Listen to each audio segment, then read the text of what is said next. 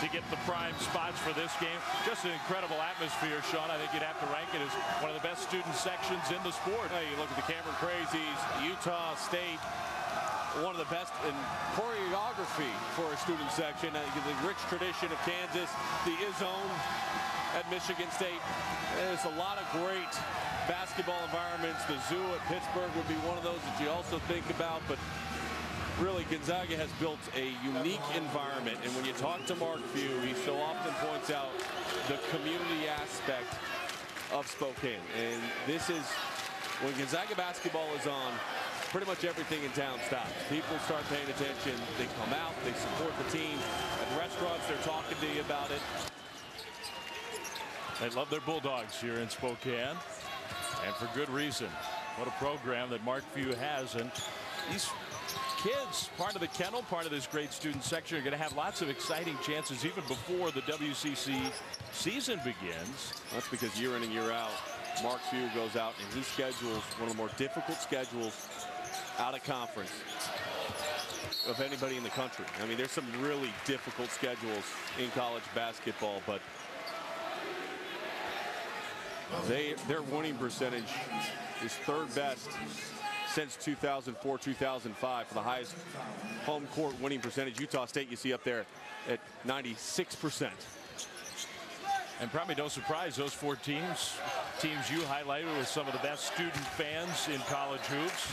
Big reason why the Bulldogs are so tough to beat here on this floor. David Stockton, floater was too strong there. Sam Dower, nice offensive rebound, but another miss. Got to rush that shot a little bit. His feet weren't necessarily set. No look pass, and a good one for the layup in transition. And now a steal by Jared Grant at Notre Dame. Up and under move, and another basket for Tom Knight. The Fighting Irish have this game down to single digits. Well, we showed you the evaporating leads that we've seen in the second half in the early stage of the season for Gonzaga, and right now Notre Dame has made a difference in the second half of not turning the ball over quite as much as we saw in the first half. They're giving themselves opportunities to score. And they're forcing real tough shots. Harris with a good offensive rebound with the foul. Well, second chance opportunities, that's one way to kill a run. And Elias Harris doing some nice work underneath. As the first shot goes up, watch how many times Harris jumps to try to get his hands on the ball. Very great activity, ability to fight and scrap and claw forward. He's on his way to a double-double. Chance for the three-point play here. Stops a little Notre Dame run. Almost that double-double that Sean's talking about. 11 points, 9 rebounds. 12-point lead for Gonzaga. And Notre Dame much better here in the second half. Gonzaga suffered with Sacre on the bench. He's back on the floor. Gonzaga suffered while their big man was out. Grant was open, didn't shoot the three. Got to pull the trigger when it's that wide open from the outside. Cooley in and out. Offensive rebound. The freshman, Connaughton, missed the short shot.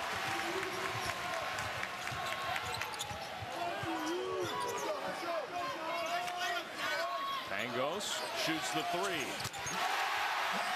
No hesitation from the freshman. Grant hesitates, a wide open three-point shot after you've already got the ball inside and got a touch and thrown it back out.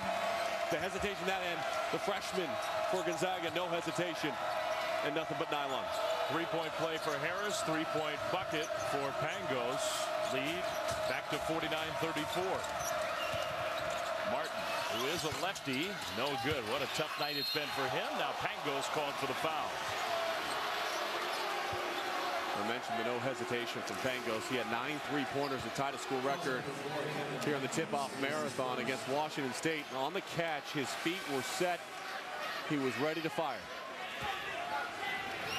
Great scorers are able to do that. You know, a lot of times you see guys try to step into shots, and Pangos that time, no need to step into it, just catch and shoot. Brooks misses the free throw. Notre Dame's not been real good from the line when they've had chances. Pangos not at the free throw line right now, but that's the player that Sean's talking about. And Pangos, it was a magical night for him here. Just his second game as a collegiate player with the 9 threes, sparking a Gonzaga win against a Pac-12 school playing here. Here's Notre Dame for the Big East. Michigan State will be here next week. Butler's coming to the Kennel as well. So you were talking about that non-conference schedule. A lot of times Gonzaga in those early years, they had to always go on the road. Now teams will come here to play the Bulldogs. Well, they've got the Battle of Seattle against Arizona. They're going to Illinois. They've got Xavier on the road. And one of the best schedules in the country. Pangos again, not this time. Sacre just ripped it away out of bounds off Notre Dame. And you mentioned the schedule of the home games and why that is important, because this team and this program has gotten to a level where they are one of the premier top 15 programs year in and year out, thanks in large part to what Mark Hughes been able to build here. So some of those games we were talking about, plus at Xavier, right now a top 15 team. What a great win that was against Vandy the other night at Vandy. Trying to have a huge year themselves with 2 Holloway. Sacre, spin move, and came up way short. Well, Notre Dame's doing some things better here, but still way too sloppy to make a real serious run.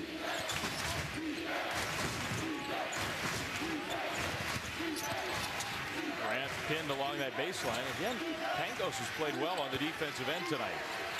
Cooley right against Sacre's score. He's had some success here in the second half, going down low on the block, and I don't see the same aggressiveness that I'd like to see out of Cooley, though, that we saw in the first couple of possessions. Even on that move, that was great, but he's catching the ball, and he's just standing waiting for a guard to come take it out of his hands. He's got to be more assertive, demand the ball down low on the block. If you're a big and you want to get touches, you better post up hard and call for it. Harris bricks that 3. Hustle play by Gary Bell Jr. Then a pass that goes off of Notre Dame and out of bounds. Sends us to the timeout. Gonzaga 49, Notre Dame 36. All right, Jonathan, thanks. Big lead for Gonzaga here at home against Notre Dame. Back here from the Kennel. It has been a great night of college basketball out west. And UNLV team, Sean, with one of the signature wins of this early part of the season. They beat North Carolina, and a very impressive win again tonight. Well, Mike Moser has really led the way. The UCLA transfer, along with another UCLA transfer, Chase Stanback. Those 2 players have been so vital to the success for Coach Rice in his first season. Pangos immediately off the inbound. Tipped by Harris. Rebound Notre Dame. But Mike Moser double-double with 34 points tonight against a real good UC Santa Barbara team. Led by Orlando Johnson, another real strong player out on the West Coast. Bob Williams' team gotten to the NCAA tournament the last couple of years, knocking off Long Beach State. Probably the favorite right now, along with the 49ers again in the Big West. They left Stockton wide open, so why not? And the problem when you fall behind by so much is you have to expend so much energy just to try to get back into the game. It was just about a minute and a half ago, 2 minutes, that this was a 9-point game, and ever since that point, Gonzaga has continued to push it. John Stockton's son, the nice little step back, and knocks it down. And he doesn't look for his shot all that often, but if you just give it to him, he's a good shooter, and Dad is pleased with the effort. David Stockton hit a lot of big shots last year. He had a half-court heave in one of the games that you and I were here on that knocked it down going to the break, but he hit a lot of big shots down the stretch, especially in the WCC tournament. Good offensive possession from Notre Dame, and they convert a 3-point play. So the Fighting Irish are trying to hang in despite all the sloppiness.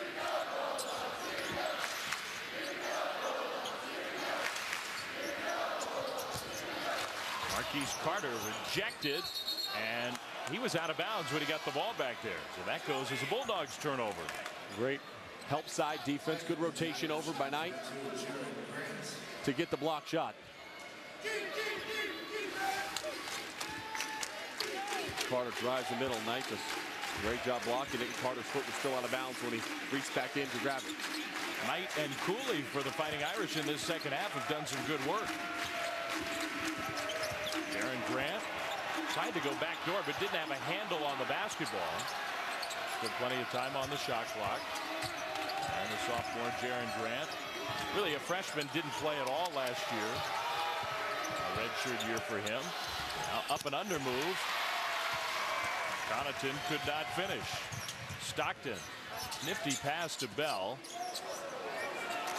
Will he shoot it again? Not this time. He was thinking about it. I think if Elias Harris would have tossed it to him and immediately cut down, that would have cleared out enough space for him to be comfortable to knock down that shot. But I think good decision. You've got a lead. You're under 10 minutes to go here. No need to force up a shot from the outside.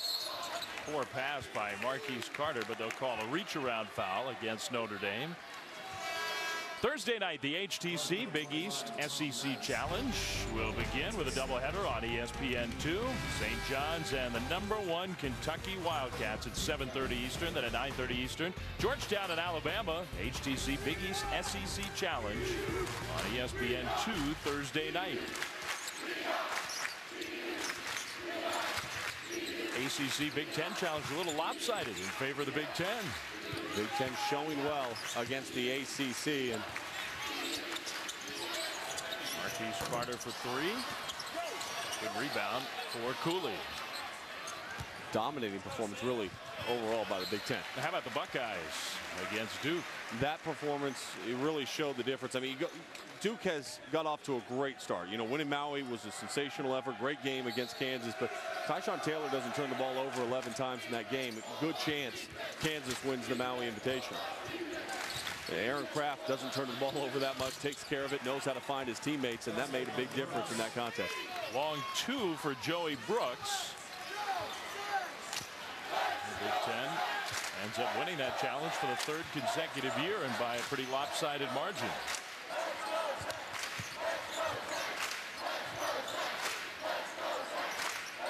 Sam Dower gets a touch on the low block. Spinning middle, the help came, but a reach-in foul. Growth and development as a player, and one area that Sam Dower needs to continue to improve is having the confidence to go to his right hand. He is a left-handed post presence. The scouting report is now out because he had such a successful second half of last year, where teams know they can shade him and help to that side. He's going to have a difficult time scoring, and I think that's been a difference in the early stage of this season versus when he came on strong in the middle, late part of January a year ago. Well, that's a good point. The guy pegged as a real breakout candidate so far, kind of slow going. Stockton, another three.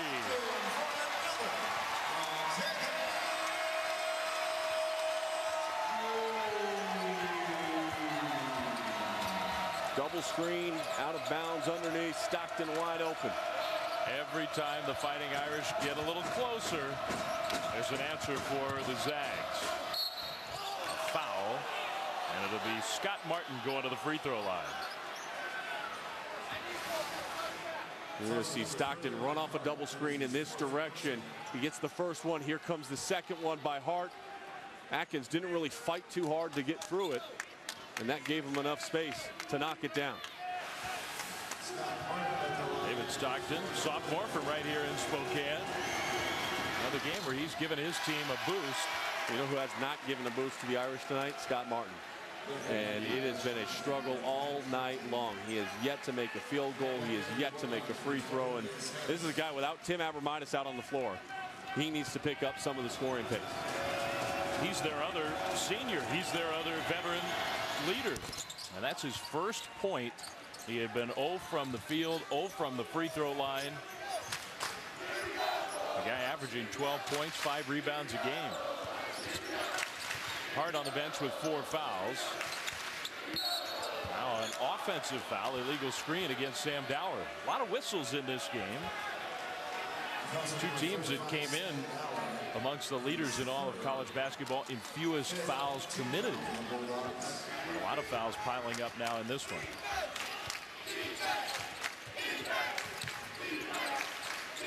Next foul against Gonzaga. The Fighting Irish will be in the bonus with still better than 8 minutes to go. Well, Connaughton, the freshman, elevated, then had nowhere to go with the ball. Stockton spins through the contact. Carter to the bucket off the glass. Notre Dame will go back. They'll watch this film, maybe even on the way home tonight on their charter, and they're going to look at and see glaring mistakes. You know, simple things that you cannot afford to have happen. You jump in the air, you make a bad pass, You get a number situation for Gonzaga. They push it ahead, and Carter finishes. It's been the Zags from start to finish so far. 7:46 left.